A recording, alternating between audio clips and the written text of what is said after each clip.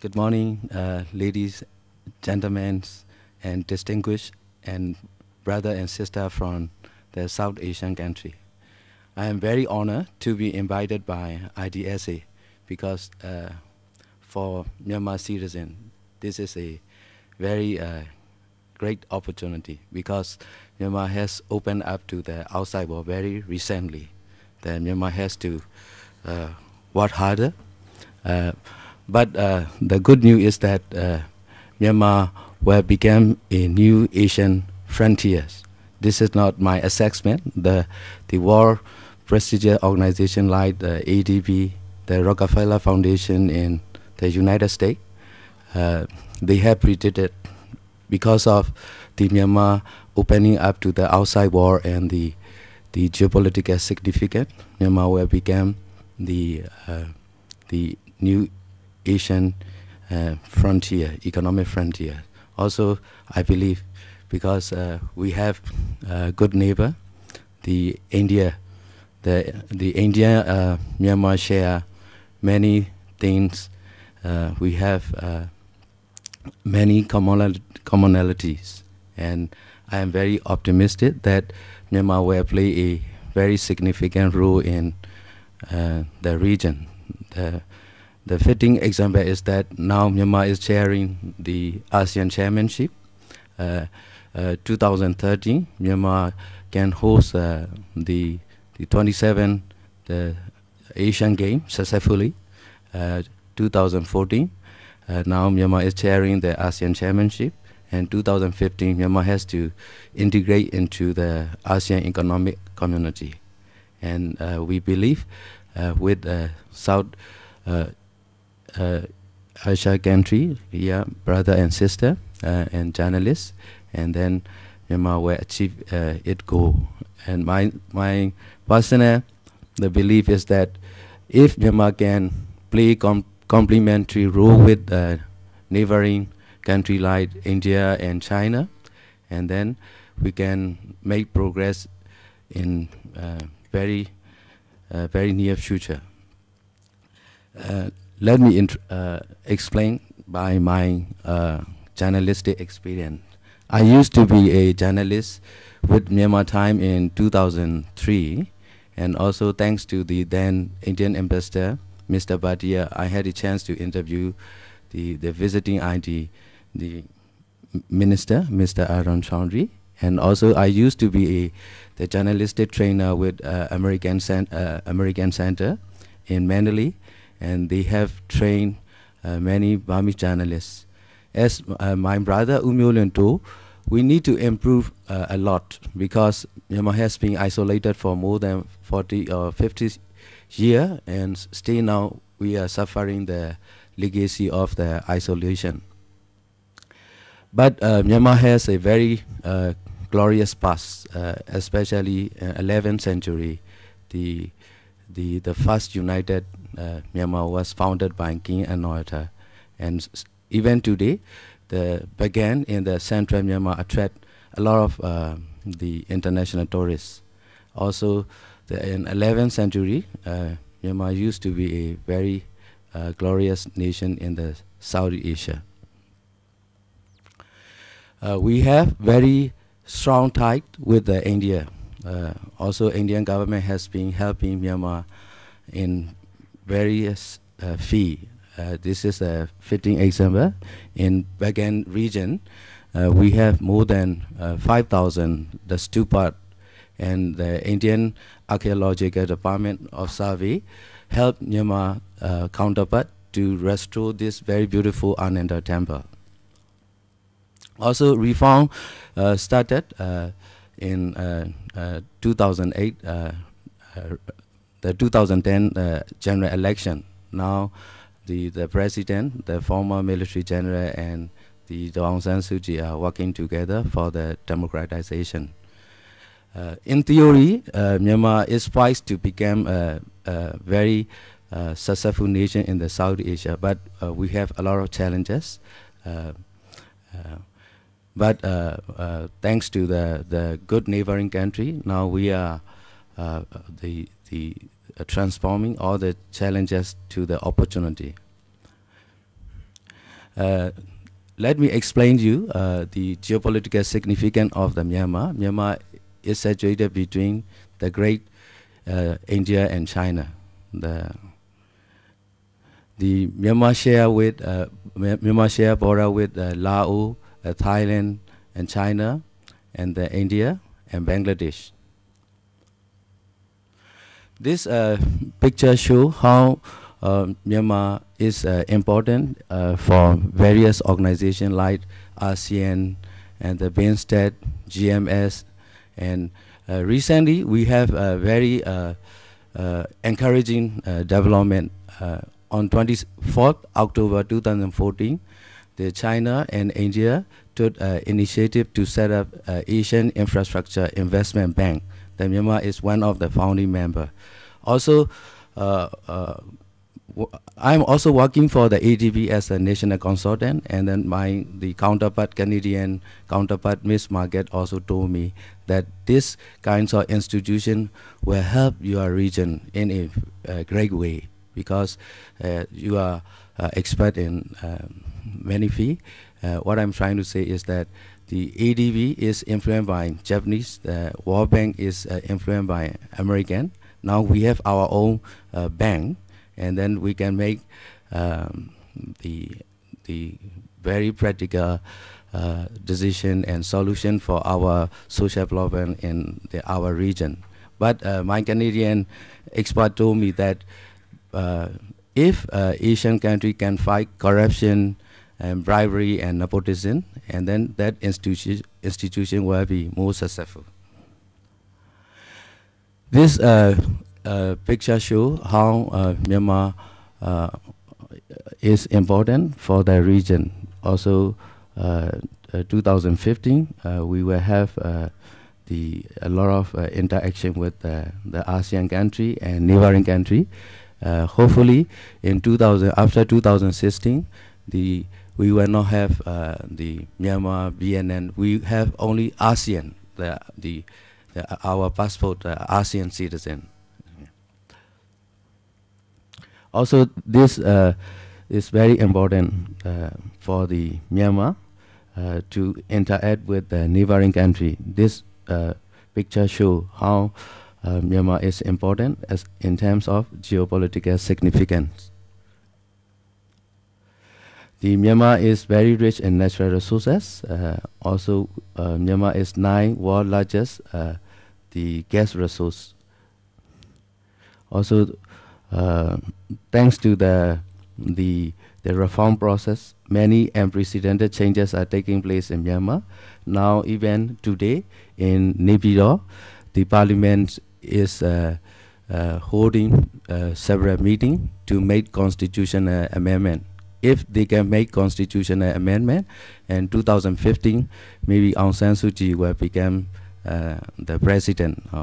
Most people are very hopeful that she will become the president. Also, when I read the academic paper in Thailand, when the British journalist asked me, do you believe if Aung San Suu Kyi became the president of your country, all the problem will be solved?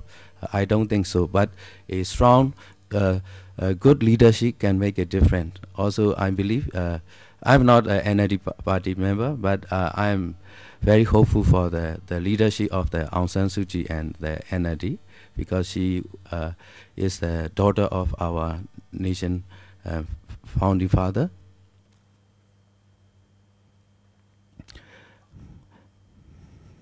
Myanmar is famous for many natural resources. CNN commercial say the teak from Myanmar, the marble from Italy, and silk from China. Myanmar has a lot of forests even today. Also, Myanmar is famous for jade and ruby, and also a lot of the foreign investment are flowing into the country, especially from China and Japan and also India. Also, this map show Myanmar will have a lot of international development projects. Also, this is very important. Also, there are many argument and the debate in our country why Myanmar government allow China to have the natural and oil gas line from the Sitwe to the Kunming, the Yunnan province. But some people say that this is also Myanmar can earn a lot of money from the China because of the oil pipeline. But also this is very very important, the national security. The debates are there because sorry to say that China influenced Myanmar for more than 40 or 50 years, because that time the Myanmar military people, they were very stubborn. They don't want to work with especially in 1990, Myanmar has a general election. The Aung San Suu Kyi party, NLD, won the landslide election, but the government never honor the result of the election. Therefore, the Myanmar used to be the China influence for many years. But now, thanks to the media, now Myanmar have to work together with the international community. Also, Myanmar have to interact with the very important neighbor, India. And 2 minutes, Mr. Khin. Thank you, sir. Sorry.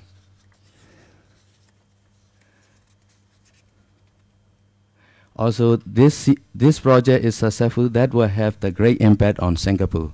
Also, I have one friend from National University of Singapore, Dr. Elaine Ho. She told me if Myanmar can implement this project, that will impact Singapore, and also this is the great potential for Myanmar economic development.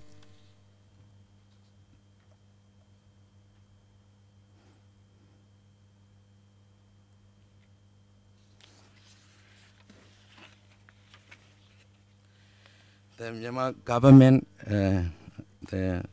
is now taking a lot of steps to encourage the media freedom and development.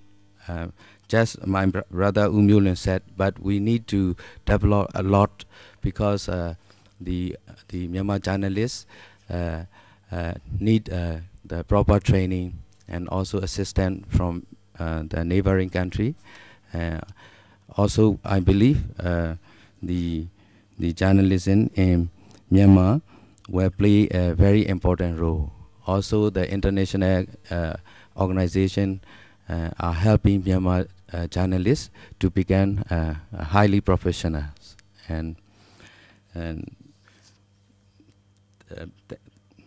sorry for the time limit, but I believe before I came here, I read a very good article that wrote by the famous Indian American Deepika Chopra.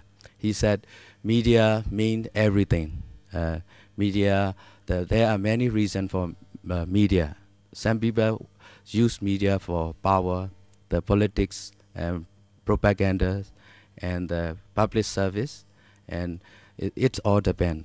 But media is a very powerful tool, and then media can contribute to the human society by highlighting the conscious evolution in non-sectarian society, in non-military culture, global sharing, healing the environment, sustainable economy, self-determination, social justice, economic empowerment of the people, the loving kindness, compassion in action, going beyond religious fundamentalism, going beyond nationalism, and extreme nationalism and extreme culture. Also, media is very important in shaping foreign policy discourse in Myanmar. Thank you. Yeah. On that note, I'll request Mr. Dawa Penjor from Bhutan to make his presentation. He's been very kindly sharing his watch to help me keep the time. As I said, while he gets prepared, you're going to speak from there?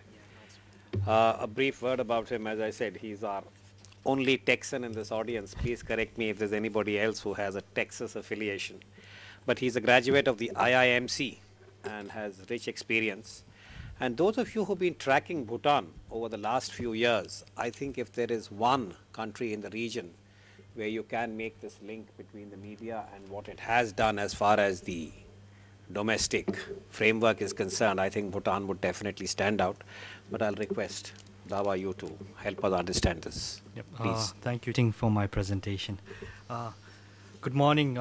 My extended family is from the South Asia, and I don't know it's by default or by strategic that even Myanmar was included in South Asia conference. So welcome, Myanmar.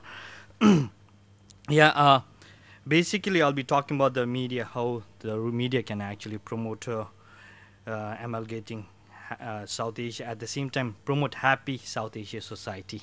So it's a breather, because we have seen how media can actually be negative and then actually in a way not contribute to peace and harmony.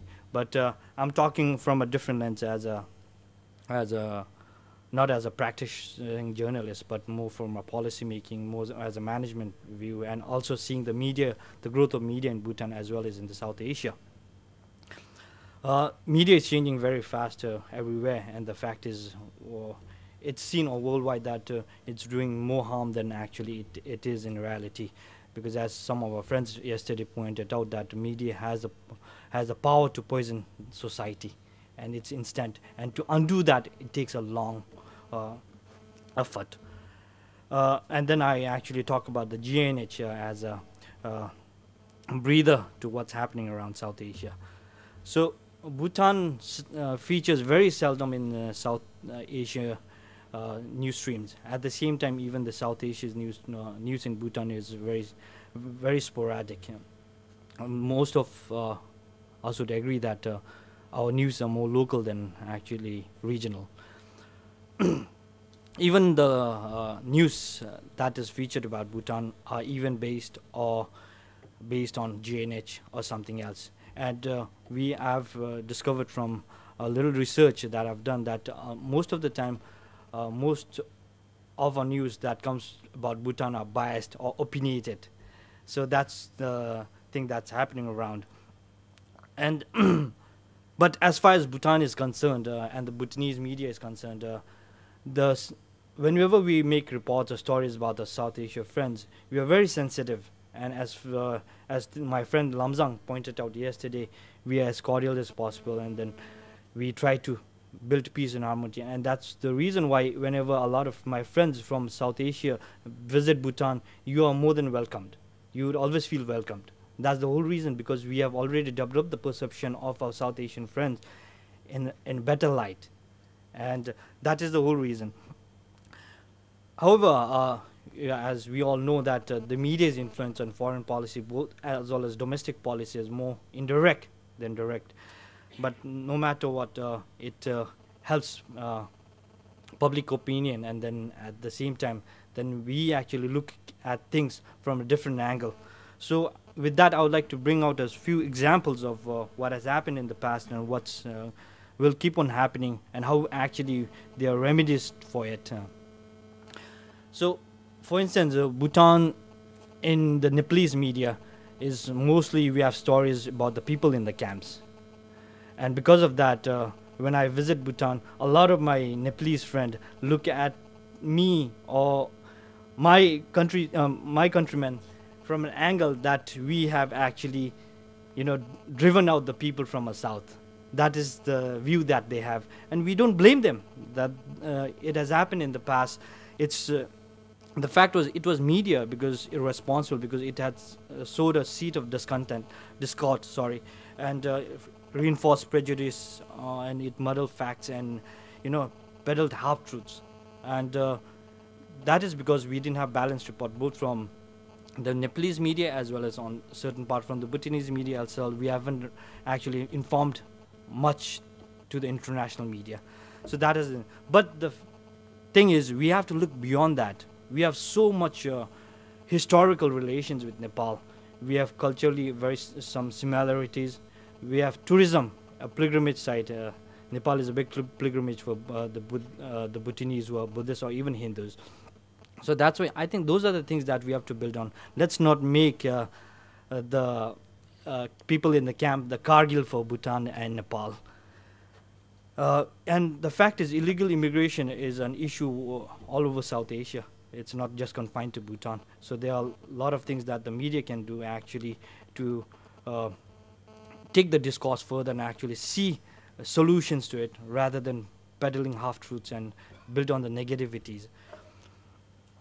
The other thing I would like to talk about is the recent, in 2013, during the general election, we had an influx of, I don't know, all of a sudden our Indian media friends were really gang-go on Bhutan's stories. We had stories from the Chinese incursion into the Bhutanese border, and then removal of kerosene and LPG subsidy, which made a huge hue and cry in Bhutan, especially for the common people, which are going to be directly affected a lot.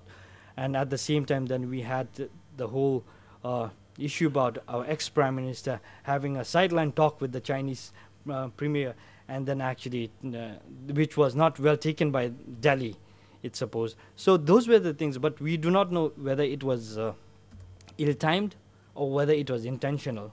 But at the same time, this gave a lot of the Bhutanese, especially the intelligentsia diaspora, to look at foreign relations from a very different perspective.